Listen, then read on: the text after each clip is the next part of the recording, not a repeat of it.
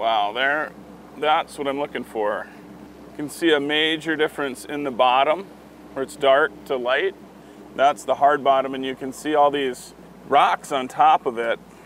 So what I'm doing, I saw this point and I figured there might be some hard bottom, the bulrushes there. So I'm kind of just driving around, seeing where the rock in the hard bottom is, and dropping some waypoints, because the spot's actually not on the map. That way, these waypoints will show up front when I'm on the trolling motor, and I can keep my casts in the right zone where that rock is, because it's summertime in the Midwest and bluegills are done spawning, and as soon as that happens, the bass like to get on the rocks. And it's one of my favorite ways to catch them. So this is just kind of the first step, is to do a little reconnaissance on the front side. You've got some waypoints to base things off, and you're gonna be more efficient. You're gonna be fishing where the fish should be. They might not be here, but I've got a pretty good inkling. This is some amazing looking rock. This looks like a really good spot, at least a starting point. Kind of go from there, but I'm gonna start with a crankbait. The crankbait's a great bait to get down quick. You reel it, you burn it through there, you get them to react, and you're usually gonna catch some aggressive fish if they're there. That's what I'm thinking right here, and I think I've got it laid out well enough that I can start making some casts. See what happens.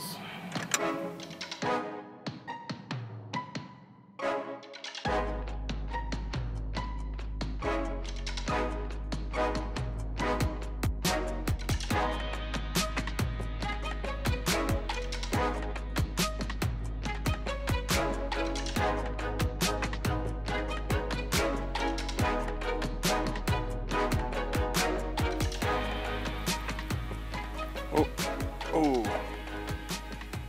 felt like I got him. There he is. Oh, he came on. Oh, we got, what the heck? Pretty sure I had 3 bites on that cast. I think I found a good cast. It's kind of the fun part about a crankbait is you cover so much water, and you can feel your way around. You can feel so well, you know, if it gets hung in the weeds or if you're hitting a rock. Yeah, there he is, got him. It took a few casts to kind of figure out where, they weren't out on the big rocks that were way off the weed line. They're definitely tighter to the weeds, but wow. Just nothing, and feeling my way around, almost ready to think about trying another spot. And then boom, 3 bites in 1 cast. They were just teeing off on it, and then threw right back in and got another bite, so. Awesome, it's fun. Summertime cranking. So now that I kind of have an idea where at least those bites were and that fish came from, now I kind of want to keep that point of reference and make that cast again. And the longer I fish it, the more I'll figure it out, but I think they're just kind of tighter to the grass where the rock meets the grass, and they're not just kind of out on the rock flat that looked really good. If they're brown buddies, the smallmouth were in here, I could see those guys hanging out by some of those boulders more, and these fish might, you know, an hour from now, they might move out there. Tomorrow or whatever, you never know, but my general thought with a crankbait, especially when I'm just kind of figuring out where I'm at and what's going on, make a super long cast and crank it down quick and just burn it through there. They're either gonna get out of the way or they're gonna bite it. There's one.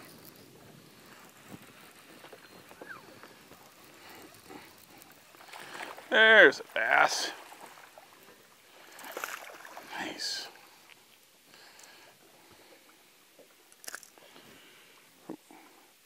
Nice little guy. So part of my plan today is to find a group of them. It's kind of the fun part about summer is the fish will get schooled up and you can really get into them. So if you get a bite, you want to make sure you look around to see if there's a group. So not a big one, but It's a bite, it's a bass, that's a good sign. So now, make another cast. Let's hope. You kind of keep doing this and eventually it pays off and you just get into the mother load of them, just a whole nest of them. And an efficient way to do this, where you can kind of stay put when you want to, kind of park, is go into the wind. It's a good strategy when you're fishing. You have better boat control going into the wind. Granted, I have to cast into the wind, but if you get your reel set up, it's not that bad. And we don't have much of a breeze today, but just enough to orient the boat. But when I want to stop, say I get a bite, I hit spot lock, I want to park, and the nose will park right into the wind. So I really, truly stay put. And what I'm doing is I'm kind of on top of this. Oh, wow, he creamed it. So right there, I got a bite, I'm in a spot lock right away. And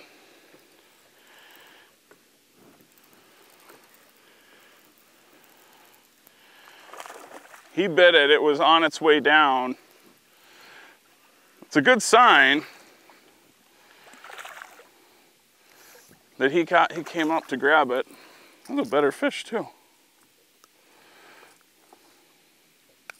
Oh, whew.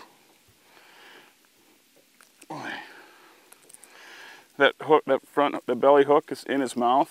That's usually, he came up to eat that thing. He wasn't messing around. So, let's see.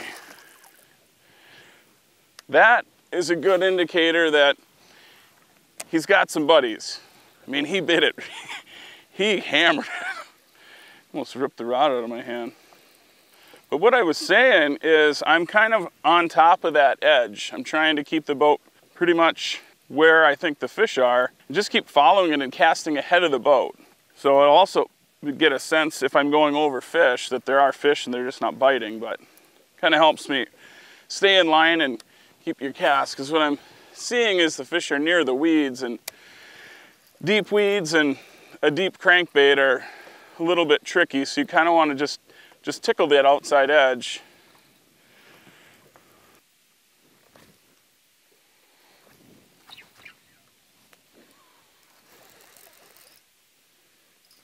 There's a fish, there's a... That's kind of cool.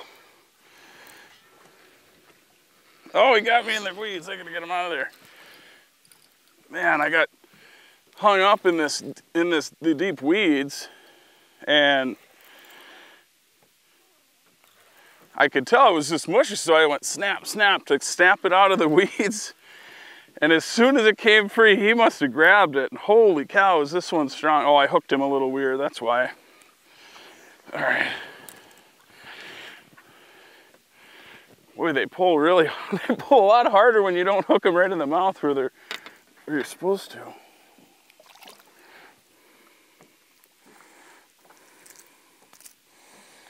That was the weeds he was sitting by right on the edge of the rocks. That's a nice, fat, healthy fish. Wow.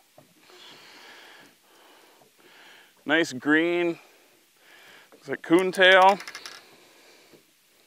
Take those all day. Now he was actually getting close to the tip of a point, and it's the wind-blown tip of the point, so that is a logical spot for some fish to be. Hopefully they've got a bunch of buddies. That's what I'm really hoping to find. It's a big school of them. So let's check it out. What I'm hoping to do is to show you what my kind of a nuts and bolts three-pronged approach to catching these summertime bass. And that's kind of locating them with the crankbait, certainly catching them with it, and oftentimes some of the biggest fish right away, but once they calm down and they're not biting and you know there's more there, it's to try some other baits like the swim bait, wear them out on that, and then the cleanup hitter is the Neko-rigged. A Neko-rigged or a Ned rig, some type of a finesse worm. Boy, they have a hard time turning that down. There he is. Oh, God. That was cool. I felt the grass, and I just kind of feathered it. I gave it a second to float up over the grass and gave it a couple of cranks, and Oh, he creamed it, look at that. Oof. Oh, he's got a buddy with him too. Of course, it's probably a pound bigger. That's how it always works, but heck, this is a nice fish.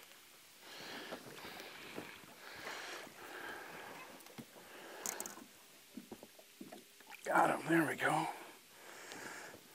Man, another nice healthy fish.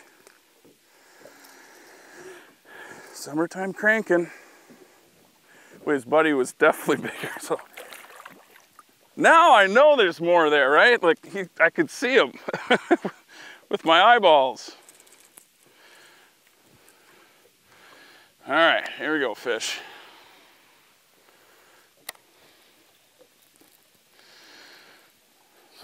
Oh, there he is, got him. Ah.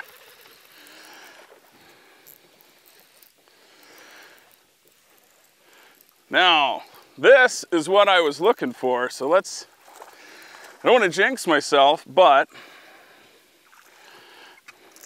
oh, now that they seem to be biting, I'm gonna get right back in there. You may have heard the term getting the school fired up. It's a very real thing, and the fish are just kind of in a lather eating a lot of times, so you want to get back in there while they're biting. Ooh, ooh, ooh, ooh. Wow, that fish was high in the water. That's interesting. Man, it feels like a nice fish.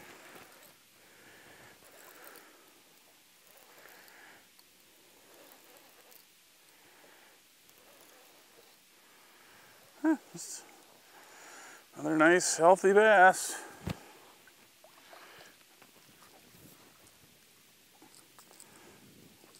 Boy, I feel like when I'm getting around them, they're biting really well. Boy, that's a pretty one. All right. Oh. Oh, man.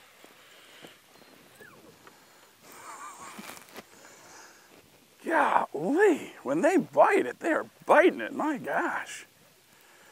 That is a lot of fun. Oh, yeah.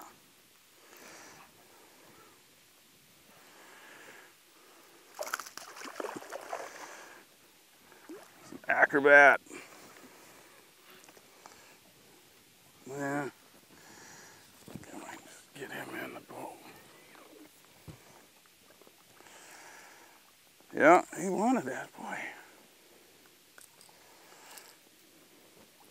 Just a really nice average fish.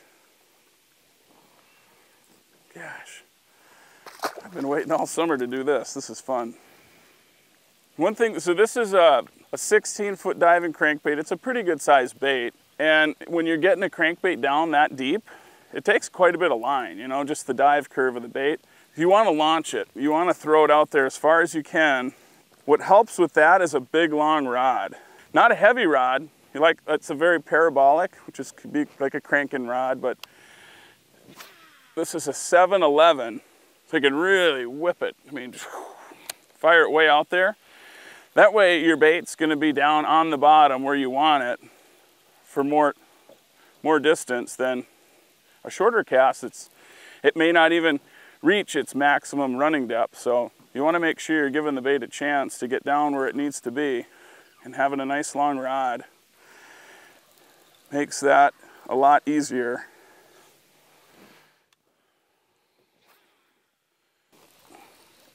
I think it seems like there's some over there, right? I just was missing it. Oh yeah, he's jumping way out there. Free Willy here.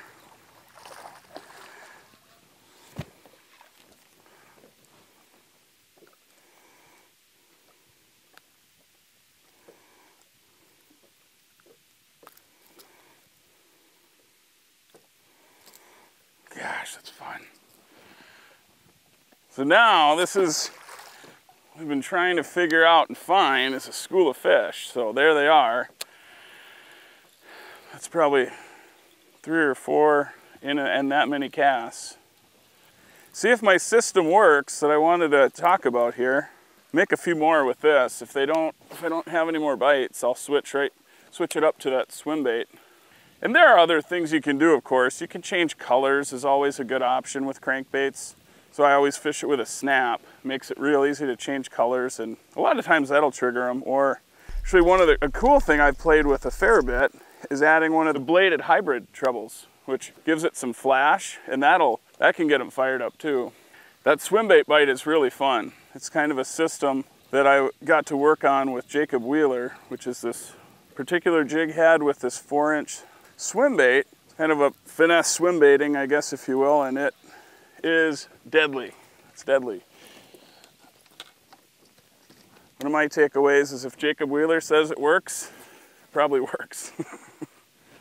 So throw that guy out there, let it hit bottom. And this is a similar, I actually have the same line. I have 12-pound fluorocarbon on that, both crankbaits, the 10 and the 16-foot crankbait, and then also this swim bait. And it's just a nice system. That fluorocarbon has quite a bit of stretch, you know, very actually in line with mono. But that whole system, and when you get a bite, you don't want to, like, you know, set the hook like a jig or anything. You just kind of want to lean into them and let that hook penetrate their mouth. But this system works really well. You'd hardly ever lose them. So this style of fishing is very effective, but a critical element of it is modern day electronics. It's just a reality. You could absolutely go catch fish without it in different scenarios, or maybe here, but it helps you stay productive. Your bait's in the right spot, right? I can look at whether it's active target or my 2D or the 360 is incredible to really see the, you know, it's just constantly spinning, so I can see that edge about 100 feet around my boat. And that allows me to just be productive. It is what it is. You can't argue with it. You don't have to have it to go catch fish, but to do this and fish a specific spot like this, it really helps. It makes life a lot easier, more enjoyable. You're just gonna catch more fish. So that all ties into graphing these with side imaging to find those edges and see how the spots lay out. You know, mapping is usually very good, but it's not always exact. So it's nice to kind of drop your own waypoints and make sure you're fishing exactly where you want to be. There he is. That was cool.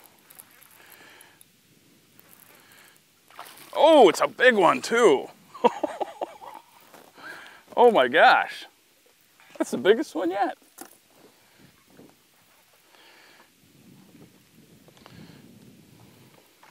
Oh, yeah, wow.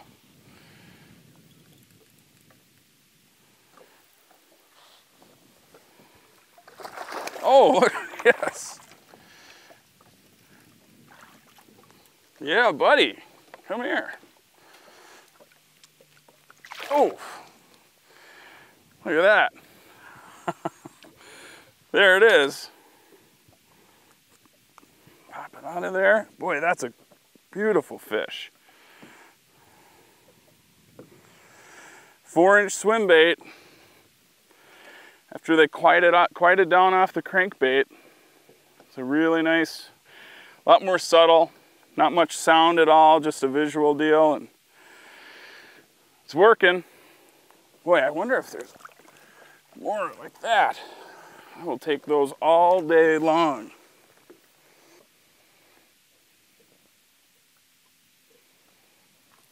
You just load into them like that.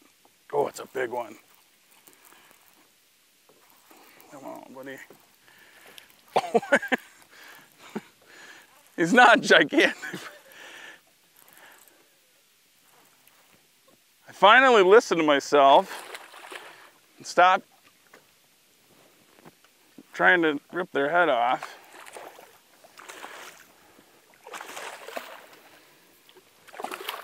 Yeah, and just like that. When you do it, do as I say, not as I do. I finally did it right. That's cool. Yep, so there are more fish here. And they're liking the swim bait. Gosh, it's a fun bite. It's fun to just catch them on different lures. They just bite everything different and it's just fun. We'll see how many more. We'll keep biting this. Now that I know that, I kind of know where they're at, right? So I caught some on a crankbait, catch a few on a swim bait. We'll see how long they'll go. And then mop them up with a worm. We'll see if the fish read the script. I don't know. They don't always read the book. They're supposed to, the rules they're supposed to follow, but there he is.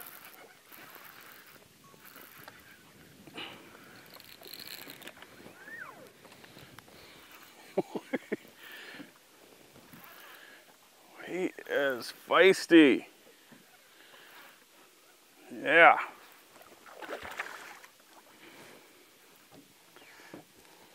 Come here, buddy.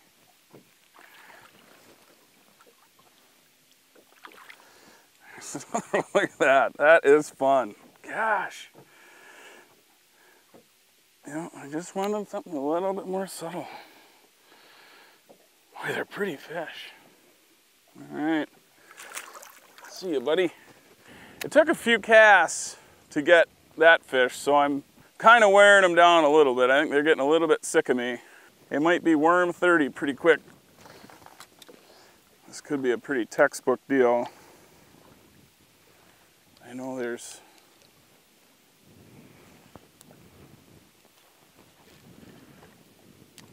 some more fish. I'll throw a worm in there. This is it's actually a Neko-rigged, so it's a straight tail worm with a weight on one side of it, and then I've got it Neko-rigged, so the hook's in line with the worm, and it's just never go fishing without a Neko-rigged or a wacky worm, you know. It's just something they're gonna bite, no matter how tough it gets. Oh, there he is. Yeah.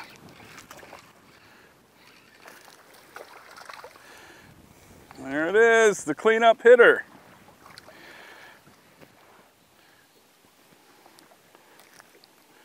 The Neko-rigged. Always good to throw after you've been catching them. There's almost always, there's gonna be a few more fish. They have a tough time saying no to a worm. Oh, there's a bite. Oh, that's awesome.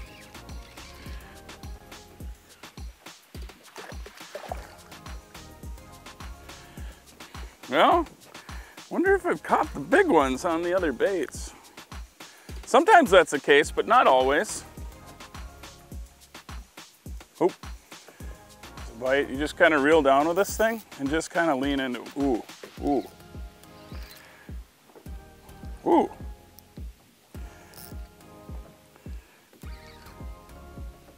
Wow, yeah. I didn't catch all the big ones on those baits. This is a nice one.